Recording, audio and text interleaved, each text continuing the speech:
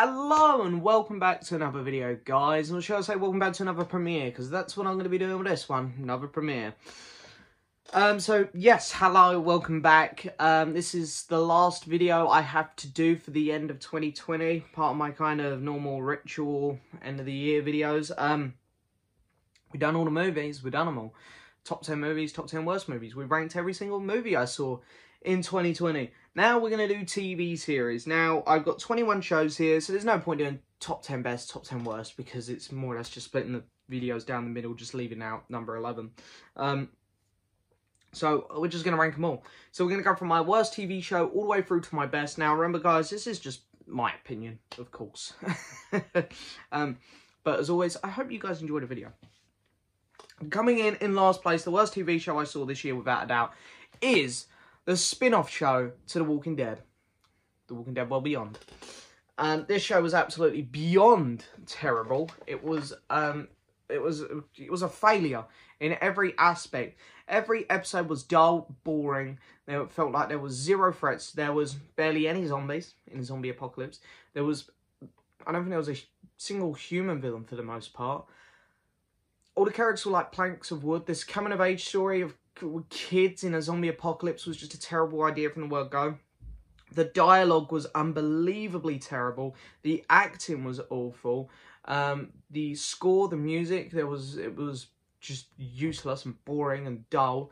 The editing was incredibly bad. There was and the sound mixing as well. There was a scene in one of the first episodes where a character got under a car and the music was playing loud, and a zombie sort of rolled under the car with her. And instead of like slowly turning the music, well, not slowly, but you know, turning the music down, they just literally just dropped the music, and then when the zombie was gonna just bring it straight back up. The sound mixing was terrible. This whole show was terrible. The last episode was the only one that I found would walk away and say, well, that was okay. But the first 9 episodes were honestly all awful. This was a terrible show. I'm not sure if season 2 is going to happen. I don't know. I mean, they've said it's only going to be a 2-season long show anyway, so who knows. But Walking Dead Well Beyond gets last place. This show was bloody awful. But coming in next place is Doctor Who. Now, yep, that's right. Do you remember Doctor Who Series 12 actually come out this year? Or 2020? Yeah, that was a 2020 release. Not going to include the New Year's Day special, because that was New Year's Day. But Series 13 apparently is coming out in 2021. So you'll get to hear me talk about New Year's Day and obviously more Doctor Who at the end of 21. But anyway, Doctor Who Series 12, yeah, what another bloody mess. I mean, until the last episode, it was going okay. Maybe okay is too kind. But there were like 3 episodes I liked out of the first 9. I was like, you know what? It's better than last season somehow. It wasn't much better, but it was a smidge better. And it was a smidge up this list, to be fair. It wasn't quite at this low down. But then the last episode happened, The Timeless Child. Where they decided to rewrite all the Doctor Who history, which is something which was just beyond terrible, wasn't it now? It was awful. The show continues to give terrible, terrible scripts. The acting is just not good in this show. The score, it pains me that they've gone from someone like Murray Gold and they haven't tried to replace him with someone good. They've just gone with this awful, awful composer. I say awful, maybe he's good in other stuff. Maybe he is. I don't know what other stuff he's done, but in Doctor Who, he doesn't fit at all. He's terrible. Chris Chibnall, we don't like you. Go. We don't want you. Get out of here. But anyway, we've only got one more season with Jodie, so the end of 21. Let's see how season 13 pans out. Next up is Space Force. This was maybe the most disappointing show of the year for me. I love the US Office and I love Parks and Recreation. So when I found out that the creators of those shows were doing a Netflix comedy show with Steve Carell finally returning to work with them, and it was going to be on a comedy show based off some stupid stuff that Donald Trump had talked about, I was like, this has potential to be amazing. And I don't think I laughed once. John Malkovich is the only one who had a couple scenes which I found funny. I love Steve Carell. I love him. Everything he'd done in The Office, every line he delivered cracked me up. But in this, his character wasn't very funny. All the side characters were dull and boring. Yeah, Space Force was a bit of a disappointment. Next up is an animated show, which I don't normally watch these things. I'm not big on like Rick and Morty, Family Guy, Simpsons. I'm not into that stuff. But I watched this one because it's based off DC, the Harley Quinn show. Yeah, you know what? It's fine. I like the fact that it was sort of taking the piss out of these DC characters more than anything. Clayman and King Shark were funny in it. I like the fact that they had some balls on them to do the romance stuff with Harley Quinn and Poison Ivy, which, you know, I'm not sure the films will ever have the balls to do, because the DC films are just a mess at the minute anyway. I don't think they'll ever get there at this point. So, yeah, and it was nice just to see some other DC villains pop up, even though the Joker plays a big part in Season 1. It's nice just to sort of get away from the Joker and see some other villains do some stuff as well. So, yeah, Harley Quinn. Next up is The Chilling Adventures of Sabrina. Now, this is interesting because at the start of 2020, we got Season 3. And then right at the very end of 2020, we got Season 4. So there's 2 seasons here. Season 4, of course, was cut down from 10 episodes to 8 because it was the last season. And, you know, they got told, I believe, as they were starting to film, that it would be their last season. So I think they had to write in, they had to mess about with the Season 4 scripts a bit, I'm guessing, to make it end as well as they thought it did. Even though I've noticed there's been a lot of controversy about the ending of Sabrina. I've noticed a lot of people hate it. To be honest, I liked the first 2 seasons of Sabrina, but I didn't enjoy Season 3. It got a bit too gimmicky for me. The scripts got a lot worse. I didn't like the fact that there was so much singing in it, weirdly. And there was a cheerleading scene in the first one. I was like, this is just really pulling me out. It doesn't feel like a realistic witch show anymore. It now feels like a teenage girly show. So I sort of gave up caring about Sabrina. I only watched I think I would have given up after Season 3, to be honest. But I just sat through Season 4 because I knew it was the last season. I was like, right, well, I might as well finish it now. I'm so close to the end. So I think I just sort of stopped caring about Sabrina, which is why the ending didn't offend me too much. Yeah, the show's okay. There's some cringy acting and some diabolical scripts here, but it's fun. Yeah, it's fun. Yeah, that's about the best I can do for it. It's fine. It's, you know, I didn't get too offended by the ending. I didn't hate it. I didn't love it. It was just, yep, it exists. Next up is the main Walking Dead show. I haven't watched Fear the Walking Dead from this year, Season 6, so you won't see that on this list yet. I will watch Fear the Walking Dead at some point. But the main Walking Dead show, yeah. The quote-unquote season finale to Season 10 I thought was so underwhelming. But then, of course, because of COVID, they're now adding on the 6 episodes they've been able to film this year to Season 10. So it's not the finale anymore. But it would have been the finale. I found that very underwhelming. But other than that, there was some good stuff this season. I loved the stuff I loved Michonne's last episode. I thought that was great, actually. That was the great episode this year. Walking Dead always does that. Every season, other than Season 8, because that sucked. Every season, they always seem to pull out one really good episode. Still, and Michonne's last one was fantastic. The show kept me entertained. You know, it's at that level still where it's like, yeah, it's nothing to go shouting about. Yeah, it's never, I don't think it's ever going to regain the quality that it used to be. I mean, of course, it's ending soon anyway, so it hasn't got much long left to do that. Yeah, it kept me engrossed. Yeah. Next up is I'm Not Okay With This, which just felt like the creators of this show saw It and went, right, get the girl from It and get the kid from It. And the kid from It, the guy, his character's name is even the same as his character's name in It. Just, I tried to make it spooky, gory, like It. Had the same kind of lighting effects. It's like, I'm guessing, because it's a Netflix original, they just saw It and went, let's make that a TV series. But it had a really cool concept. This girl had these weird powers and she was sort of just discovering them for the first time at school. Cool concept. I like it. It's just that they didn't run with it very well. And I say it just felt like an It ripoff. But yeah, I'm not surprised this show got cancelled, but hey-ho, is what it is. Next up is Truth Seekers. This is Simon Pegg and Nick Frost starring in something together.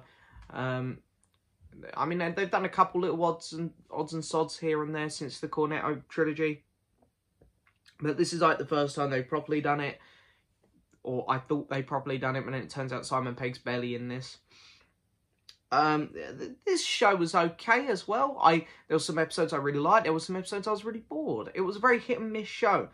It just went up and down like this, where or just episodes I really had a good time with, and then there were ones I didn't.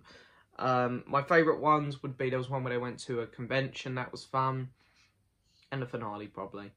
Nick Frost was great in this, and whenever Simon Pegg was on screen, he was great as well. Next up, I wasn't sure whether to include this in the next one because they're not like dramas or they're not acted. But I thought, you know what, I'm going to include them because I feel like they deserve some recognition.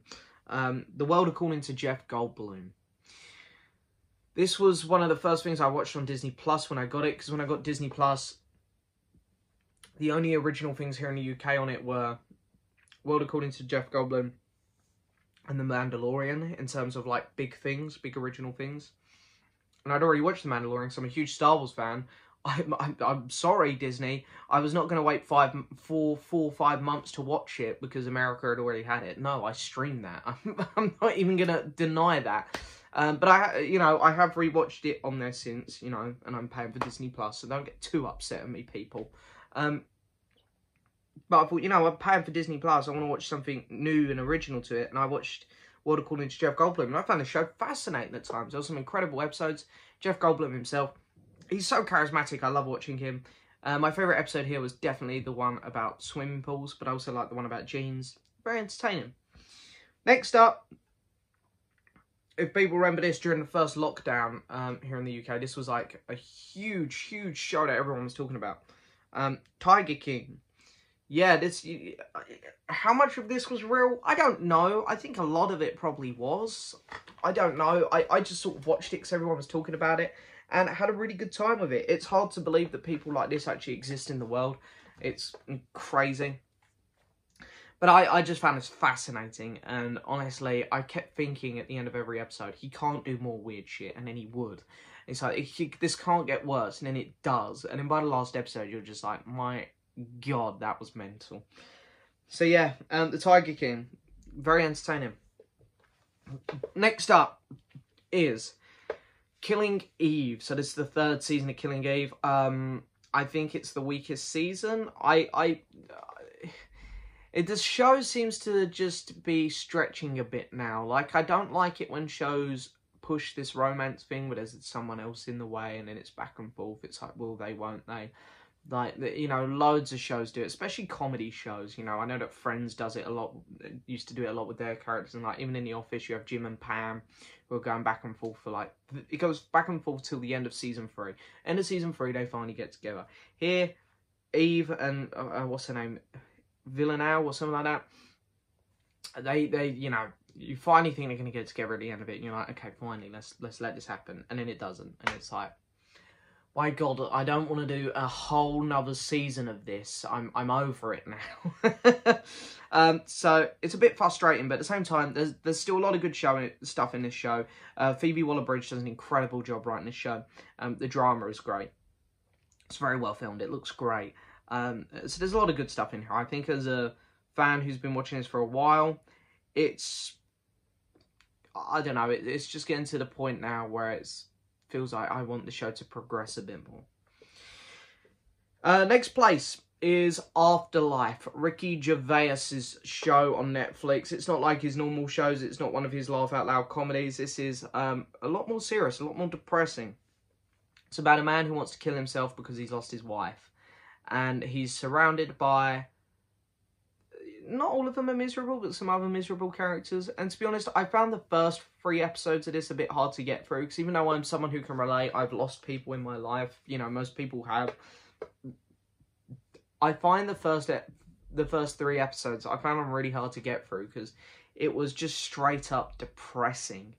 Had great dialogue, it had great messages, very well acted.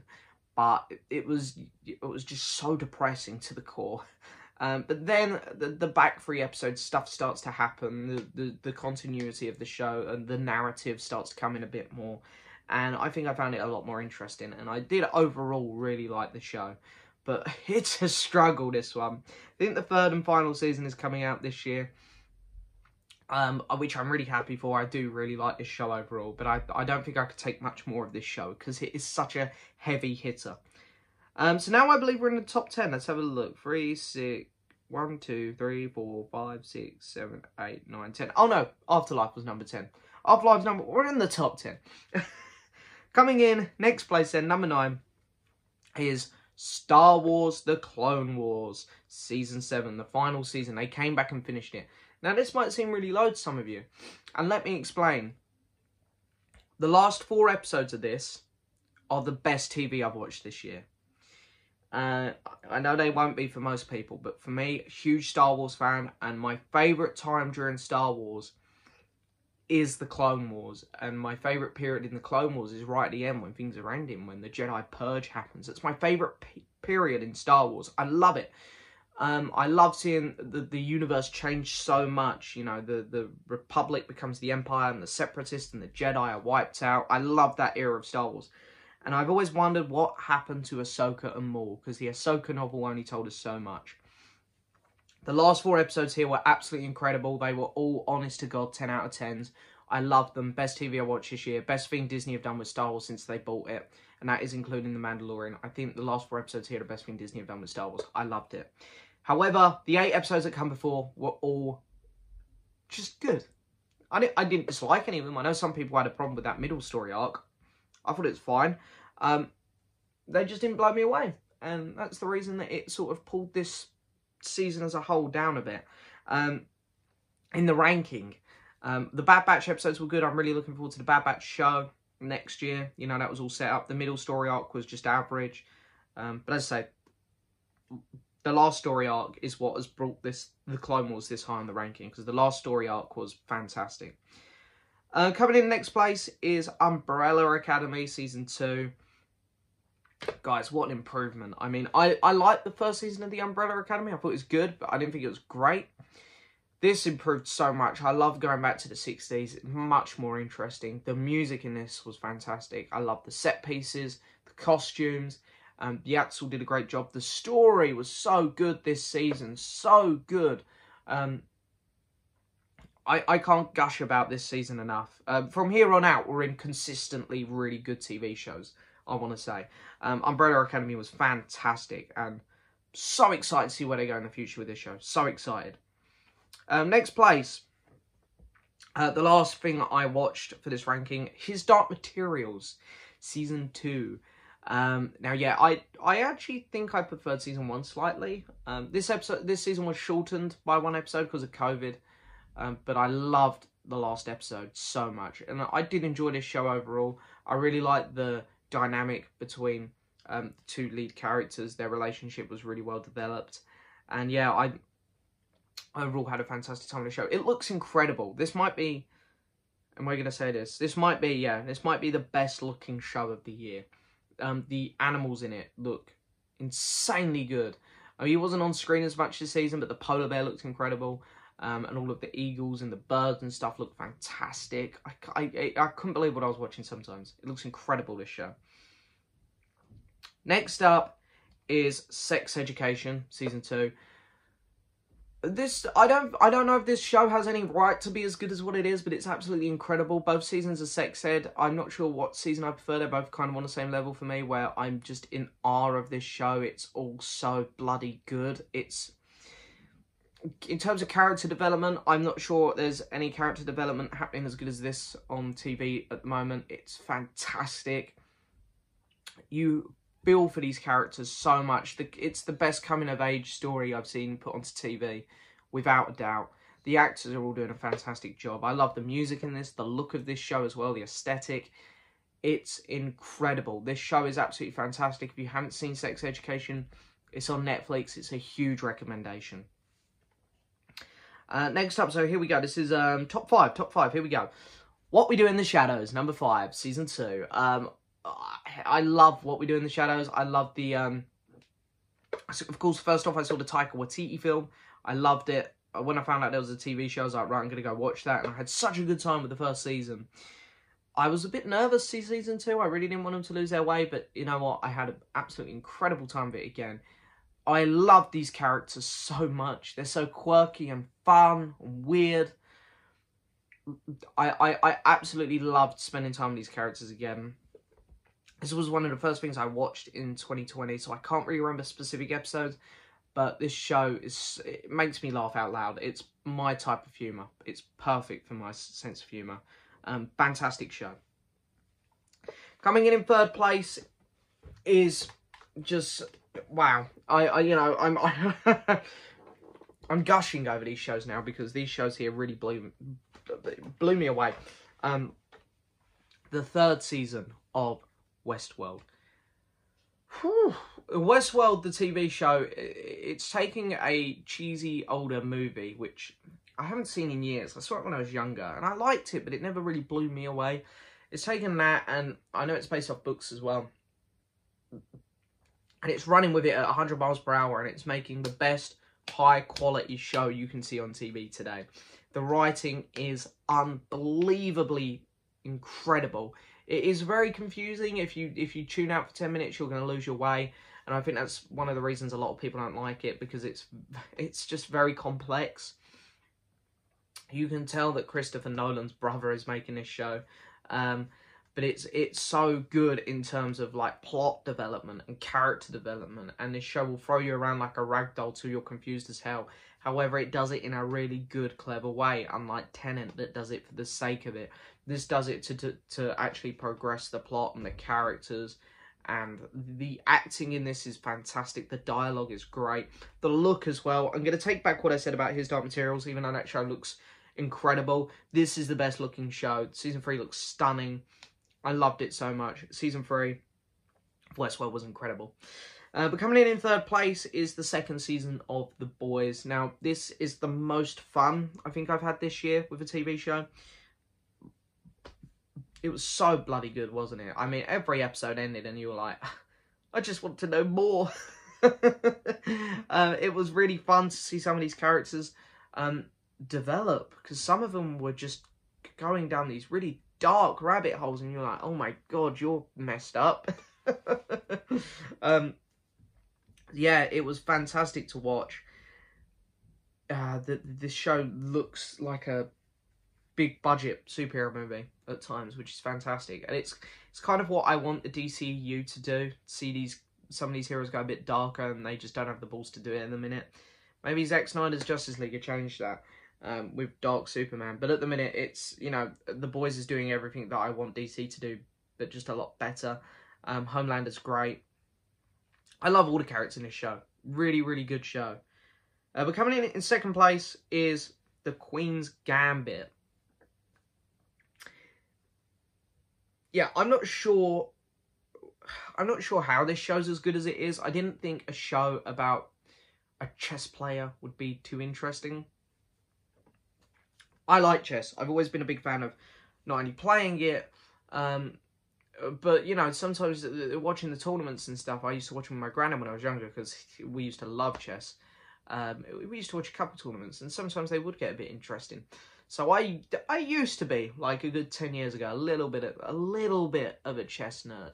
So I kind of was interested to watch this show, but I didn't think it'd be great. Wow, this show was fantastic. Every episode, I just wanted to carry on. All of the acting in it was amazing, especially from Anya Taylor-Joy. She's knocked it out of the park this year.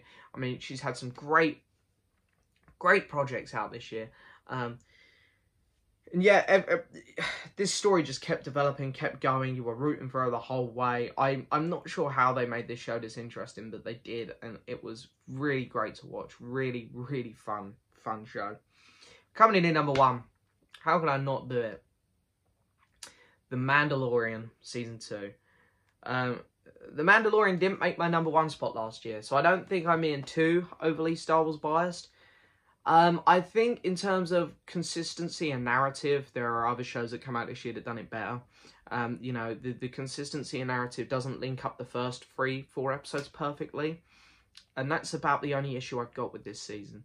as a Star Wars fan, this season was so rewarding to get Clone Wars characters finally get brought to the live action, like Bo-Katan, Ahsoka Tano, to get name drops from other characters like Thrawn and Yoda, which we all just really, really want to see more of. And then, you know, the show itself just felt so rewarding. You know, that the final scene in the final episode was amazing.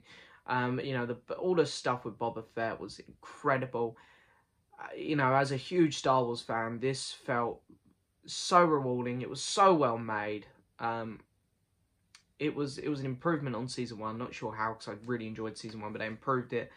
This show was great. It really was. Mandalorian season 2 knocked it out the park. Not sure how they're going to top it with season 3, but it doesn't look like we'll be talking about a season 3 of Mandalorian next year. That looks like early 2022. But next year we have the Bad Batch and the Book of Boba Fett definitely happening. So we'll have those to talk about. There might be another Star Wars show next year as well. I can't remember off the top of my head. But anyway, that is my ranking of all the TV shows that I've seen throughout the year of 2020. I hope you've enjoyed it as always, guys. Don't forget to hit that subscribe button, like the video, leave a message, and I'll see you guys next time for another video. Bye-bye.